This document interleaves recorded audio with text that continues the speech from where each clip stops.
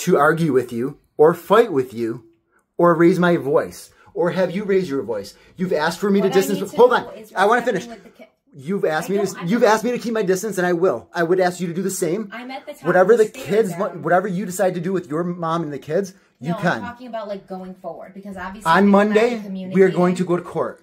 Period. On Monday we're going to court. Yes. Good. That's all. We have to start the ball rolling on Monday. You said you were going to get a lawyer on Monday. I have to make my appointment again with yeah. Okay, so you are making an appointment with a lawyer tomorrow. I have to get back with Joan.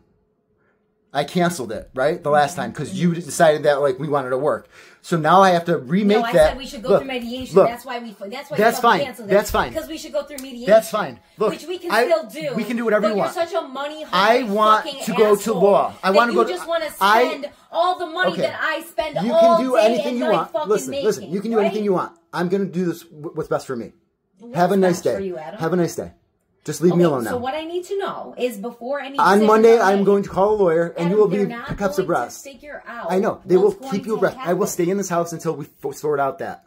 I'm not leaving my house and paying because here's the thing: I'm going to have to pay. Wait, I need to pay for a forensic accountant to now dissect all. I'm going to pay for a forensic accountant. Sure, we are. Since I pay kept on telling you for a job you don't do, because the job you do is spending every single minute of every single day stalking me, hacking into my electronics, hacking my accounts. I am trying to tell you. I'm trying to communicate with you. I'm trying to. So what have I been paying you for? Listen. To fucking stalk me? Listen. I've been warning you. Listen, please stop.